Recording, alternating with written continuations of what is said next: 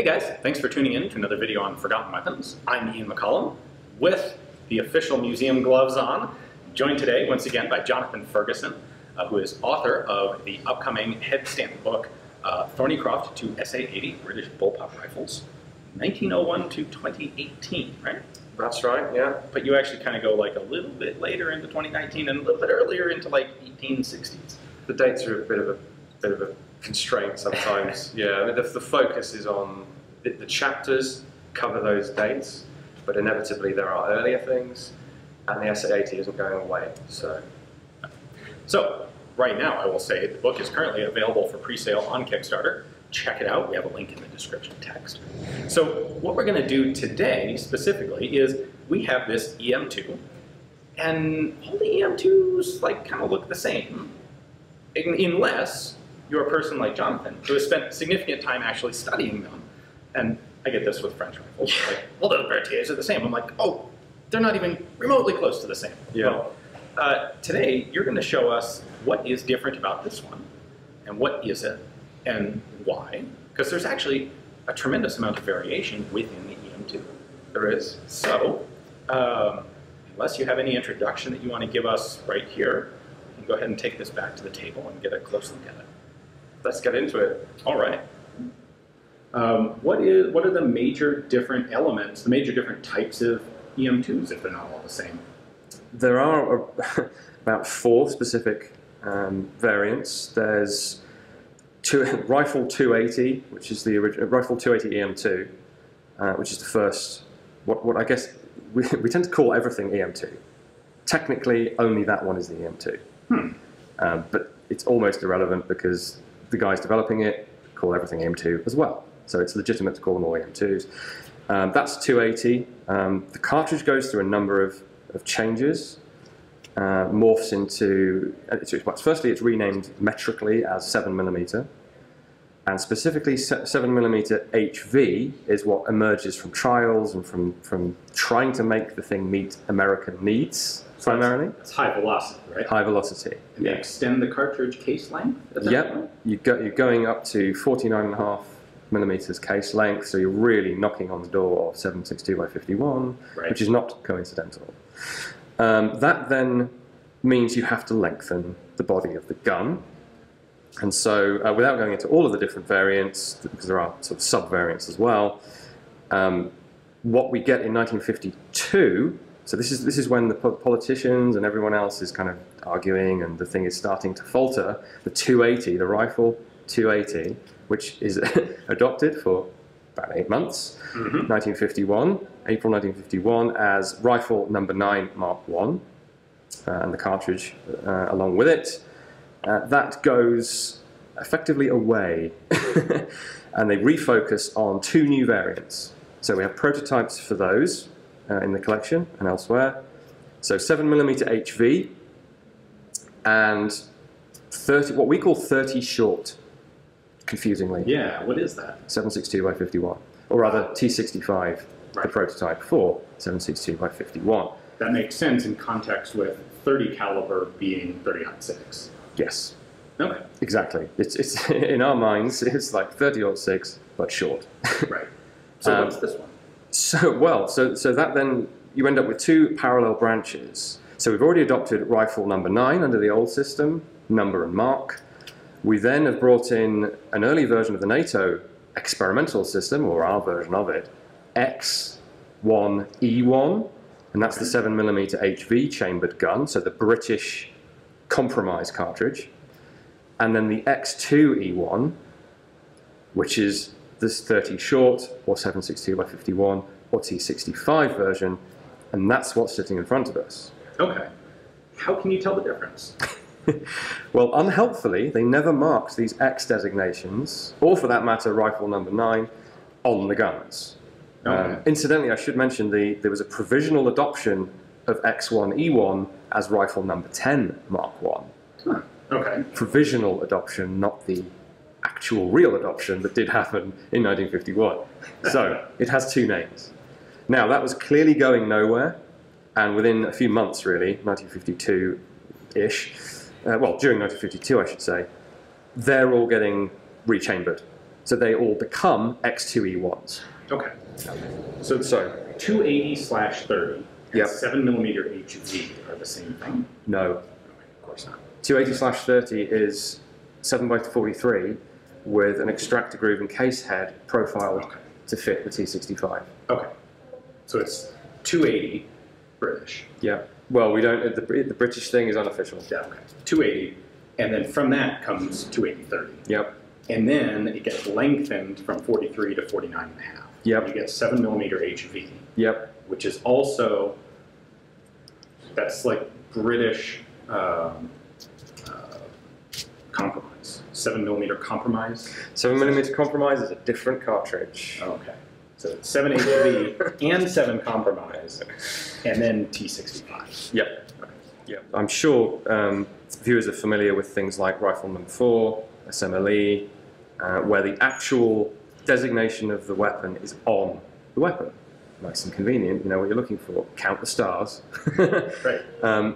We've, by this point, moved to the X number, E number system of experimental numbering, which translates to L number, A number for the adopted version, hence L1A1. Okay. So, what we have in front of us, things in a parallel universe, would have been rifle L1A1. Right. It's an obvious thing to say, but people might not have thought about it. Now, what we see in front of us here is EN109 Enfield. EN is one of the several serial number runs for variants of the EM2. EN being Enfield, so it's kind of redundant. And then the name Enfield, name of the factory, obviously below it, which is somewhat traditional. You know, every factory that made British firearms tended to put its name on the gun. So they didn't make 109 of these, did they? No. They made 15 of these. Okay. EN100 to EN114. And interestingly, the only two EM2, well, yeah, in the United States, the only two EM2s are this one here at the Cody Firearms Museum and one at Springfield Armory. Both, well, that was a presentation example. This one is believed to have come over with Stefan Kenneth Jansen, as his name was anglicised too, and I'm not going to attempt to pronounce his original name. Which was Polish. Polish, that's right, yeah. One of a number of imported firearms designers at the time. So he came over to work for Winchester in the 50s. Okay. And therefore is thought to have been given his personal EM2 and brought it with him, which might explain why this is in such fantastic condition. Right. Yeah, he didn't go through an endurance trial or a combat trial in Malaya or anything. So let's take a quick look at a couple of the operating features here. For a magazine release, we've got a lever on the back with a, I assume all of these controls were pretty much standardized, or did they change? This is the, I have to say confusion, but when you look, like anything else, when you look in detail, you start to see the differences. And if you put them all side by side, you really do see the differences. So very little changed, actually, in the development of the EM2 from 1949, definitely, when it's a real thing, to the end of the whole, saga. Not much changes, you know. The controls, unlike the SA-80, the controls change in detail only. So that mag catch is very subtly different from the one on EM2 / rifle number 9. The magazine, as we're seeing here, has now lost the charger stripper clip guide at the back. Right, that's what this big lump is for, is it originally had its own self-contained stripper clip guide. Yeah, which is a nice idea. Yeah. Adds a little bit of weight, adds cost. And let's remember that by the time of X2E1, cost is becoming an issue. Because we need to make this thing as cheaply as possible, because the FAL is cheaper to make by a significant margin. And this is a 20-round magazine. That's right, 20 rounds, which, yeah, I mean, this is on the high end of intermediate cartridges, so it's a bulky cartridge. You could, of course, have gone for a high-capacity mag later on, as happens in many firearms designs over time. 20 rounds, let's not forget, in 1951, or 50, 52, 53 in this case, is still twice what you had in your Lee Enfield. So of the many subtle changes made over time between the original E.M.2 rifle number 9 to the X2 E1 that we have here, the most critical by far is to lengthen the receiver. And the 4 or 5, depending on where you draw the line, main variants of the gun break down into long body and short body. I'm very grateful to a researcher by the name of Ian Patrick in the UK, who's done most of the work on this for me. Otherwise, my head might have exploded. So now, you think, okay, so 7.62, it's going to be significantly longer. It's only half an inch longer. Okay. So that's actually relatively hard to spot without 2 mags together, without 2 guns together. And therefore, did not substantially increase the weight. Okay. It put it a little further over the 8-pound weight limit that they'd set and already exceeded with rifle number 9. But that's no longer critical now that we're fighting for the survival of this gun. The cartridge is dead. We need a 7.62 E.M.2. Who cares? Okay. But that is critical, and it means a new forging. In fact, every component, I think I'm right in saying, every component on this version is different. Wow. But it's not materially different. Right. Design's the same, but the dimensions are just changed enough that you can't use the same tooling to make it. I think I'm right in saying that, and that's similar to the number 4 from SMLE, rifle number 1 change. Same basic weapon, redimensioned to make it easier to make. In this case, they aren't really value engineering it, as the term is put. They are more accommodating the cartridge and incorporating lessons learned from user trials, operational trials as well, which is interesting. All right, now how about the actual firing controls? Safety and selector. What's the setup? Nothing changes. They're quite happy with that. Separate controls, as you noted in your original video. Rip-off of the M1 Garand, I think it's safe to say, for good reason. You know, why not? Not the only one to do that. Around that safety is also a reprofiled trigger guard. Okay. So the original is much squarer. This is curving up at the front. Slightly, I don't know if that's an aesthetic change. If they wanted to reduce the size because of safety concerns, there's no evidence for that. Okay. And then the selector is, if they ripped off the safety from the M1, they ripped off the selector from the Sturm. Kind of. This is a bit like the arguments with the Sturmgewehr and the AK, where you have intermediate stages where they absolutely did rip off features, and then they unripped them off later. So, and the functionality is the same, absolutely the same. But the design of the component in this sort of simple tubular metal shape, yeah, that's like the Sturmgewehr, but the earlier EM2s have a much nicer, checkered, solid button.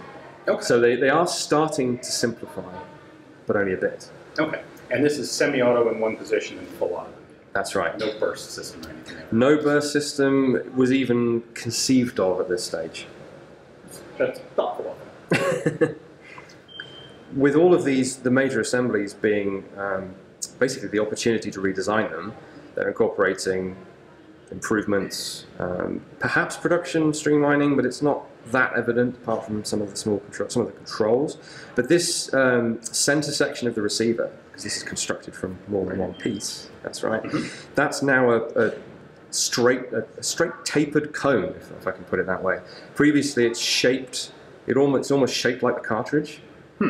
So I guess it's a bit weaker, and they've beefed it up in this area to handle what becomes 7.62 by 51, the T65 cartridge. Okay. So a little visual distinction there as well between the patterns. Can help you identify if you're trying to work out what you're looking at. Yeah. The unit sight, which incidentally is, as far as I can tell, the expression unit sight is a little bit esoteric these days, means a unitary optic. Okay. In other words, not a front sight and a rear sight, a unit sight. Huh. Okay. Yeah, as far as I can tell. This is the kind of thing no one spells out. But the actual unit sight does not change. It's that little tiny, what looks like a telescope, but isn't. It's a fixed power sight. You know, I think it's interesting that in most pictures from the side, you can't really tell that this kind of conical looking optic is actually just a metal shield around this little tiny, like 1/4 inch in diameter, single power non-magnifying optical sight. So here we're looking in the very front. And this, you said this didn't change at all between the patterns? The sight didn't change. there'll be slight differences perhaps in the pressing or the stamping that the shield is made out of, but I'm not even sure of that. I think it's the same thing all the way through.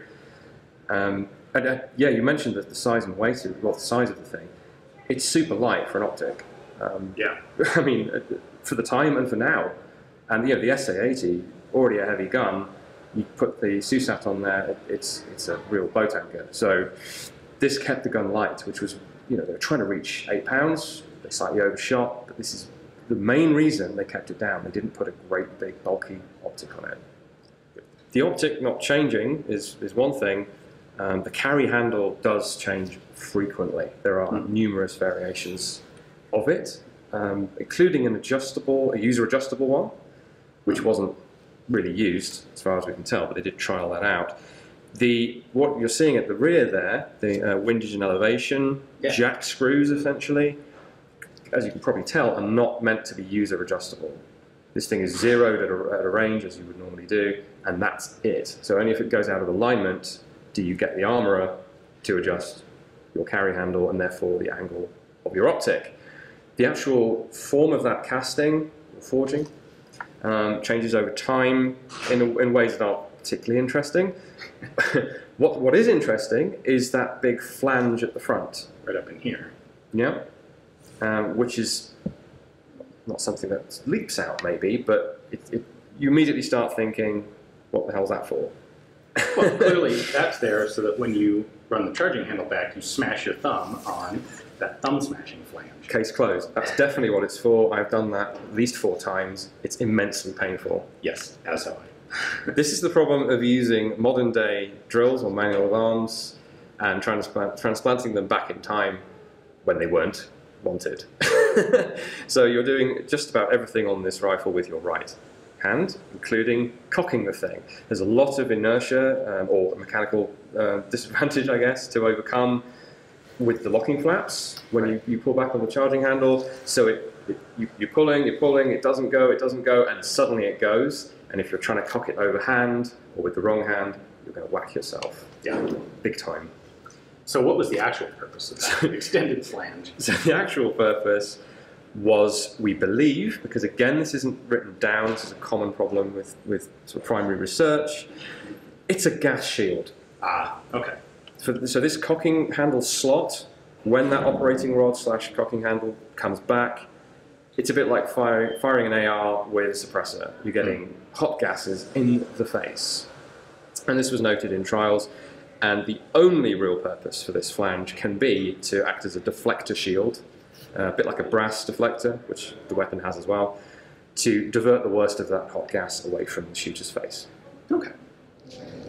At the front end of the gun, we've got changes to the gas block and the cocking tube. Now, these aren't necessarily changes from the last model, but they're changes over time from the original design.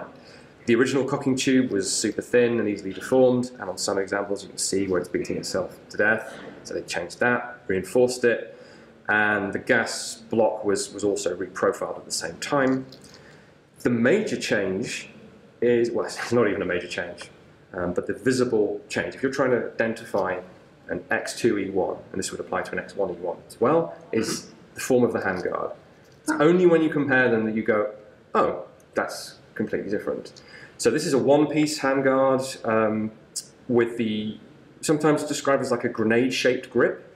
Well, on the earlier E.M.2, it really is a separate looking part. This, it's kind of morphed and blended into the single piece of wood, if that makes sense. Okay. The grooves are a different profile. The early handguard had a screw coming up from the bottom, which caused all sorts of problems in the trials in the States. The recoil forces broke the screw. So they made a much more robust bracket system inside with a transverse screw. That's quite an early change, though. So yeah, not functionally any different, ergonomically not really any different, but they made the change nonetheless. Okay. Well, there you go. More than you ever thought you needed to know about identifying specific characteristics on an E.M.2. So I would definitely like to thank the Cody Firearms Museum. This E.M.2 is here in their collection, where if you are visiting and there was a little sign up that said, "Sorry, this is down and out of the exhibition at the moment," it's because it's here, and we're filming it right now. But when you come in to visit the Cody Firearms Museum, this is one of the thousands and thousands of guns that they have on display. Really a tremendous collection and a tremendous museum. And a big thanks to them for letting us pull this down and show you guys all the details on it. And, of course, if you're interested in finding out more about the E.M. series or the SA-80 series or the Thorneycroft or a bunch of other really interesting British bullpup rifles that you may not even realize are out there, check out Jonathan's brand new book. As I said at the beginning, it is currently up for pre-sale on Kickstarter. We have a link to that Kickstarter sale in the description text below. The price is a little reduced during the pre-sale, and there's some cool extra goodies that you can get by being part of that pre-sale. So if you're interested, absolutely check that out. And until next time, thank you for watching.